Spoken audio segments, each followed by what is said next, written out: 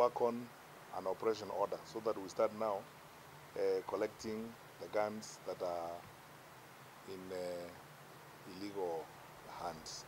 And we are going to ensure that we do our best to net the people who are holding firearms and they are not licensed to have firearms. So for this region, it's 7th of March. That is the deadline. And we will not extend the deadline even for an hour. After 7th of March, we'll be done with Nairobi. We will publish by end of this week the schedule for the rest of the regions in the country and how it is going to be done elsewhere.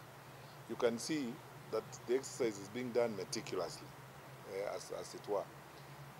Records are being checked. Firearm holders are taking their firearms to CID headquarters to the DCI for ballistic tests, and we are requiring firearm holders to bring a certificate of psychiatric test. Then thereafter they are issued with licenses. That is how it's supposed to be done according to the law. There is nothing we have invented. We are following the act. That's how it's supposed to be done according to the law. The reason why we have some of these challenges is because it was not done that way in the past. And I have to be very honest and say it's unfortunate that because of some of the things we have done in the past, some firearms may have ended up in the wrong hands, either because people came and compromised the system and got firearms even before they were tested or before they appeared physically before the board. Because the law requires that firearm holders appear before the board physically. That's where people come here before this board, so that the board knows who actually is licensed. And then they have an opportunity to be tested, they have an opportunity to present themselves, they get a psychiatric test and so on and so forth, so that then they are legitimately certified to hold a firearm. I need to say two things. One, our fellow Kenyans who hold firearms, there is nothing wrong with you holding a firearm in a legal way, because the law allows you to do that. Because if you feel that you need a firearm, depending on the business you do and whatever you do, if you feel you need one, the law is there to ensure that you do so legally.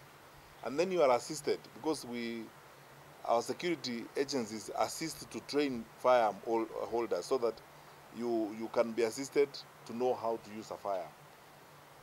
So we are not doing this because we are victimizing anyone. We are doing this because we would like to live in a legal and lawful manner. That if you feel like you need to own a firearm, there is nothing wrong. As a citizen of this country, the law allows you to do that, provided you apply and you do so in a legitimate manner. Number two, we are doing this because we want to know who are the lawful or legitimate firearm holders. Because you and I know, and I'm not going to pretend, that there are people who have brought small arms into the country, some of them very serious arms into the country, illegally. These are criminals. Because when crimes are committed, if Mr. Kinoti was here, he will tell you, the CID and our police teams begin working around to figure out which firearm was used and tracing the criminals. There are crimes that have been committed in the country that we have not resolved as yet, because we do not have a proper record of even the genuine firearm holders. That's why we are doing this. At the end of this exercise, when it's done, by the end of April, when we have done the whole country, we will have an electronic record of firearm holders and the firearms in private hands. So if any one of those arms commits a crime, it will be very easy for the CID to know which weapon was used in a particular case, which makes it much easier for us to do what we are doing.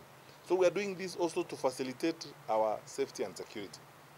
My last call to citizens of the country is that if you, by any chance, are holding a firearm illegally, there's going to be a moratorium. Now, we will not judge you in a court of law.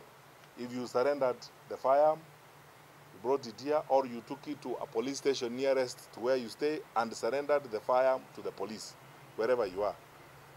But when we are done with the moratorium, you know what the law says. It is illegal, it's a crime to carry a firearm without appropriate license.